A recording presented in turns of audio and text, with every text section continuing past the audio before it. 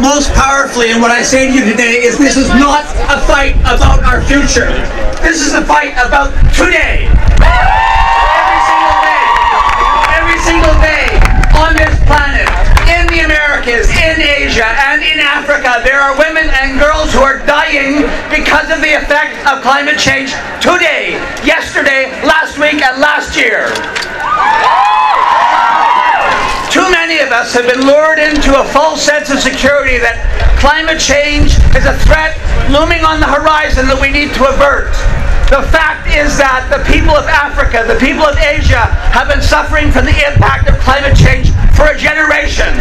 And that impact is not measured in the degrees on a thermometer. It is measured in the number of kilometers girls and women must walk every day to find and fetch clean water. It is measured in the numbers of thousands, hundreds of thousands of people in Darfur who have been displaced from their lands because of the competition for water and for resources that has exacerbated a conflict that has resulted in hundreds of thousands of people being killed and millions of people being displaced and having been forced to seek refuge. It is measured in the inanity and the suffering and the loss of livelihoods of millions of people in India, in Bangladesh, and most recently in Malaysia, the result of cyclones and typhoons and hurricanes. The precipitous increase in violent weather across the planet is affecting millions and millions of people today. And why is that happening?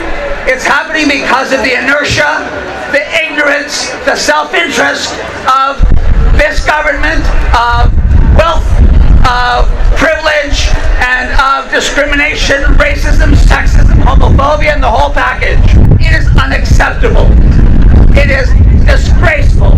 It is disgusting that the travesty of the position that Canada has taken in different international fora is going unchallenged. We must stop that. It's not in our interest, it's not in Alberta's interest, it isn't in the planet's interest, and it has to end.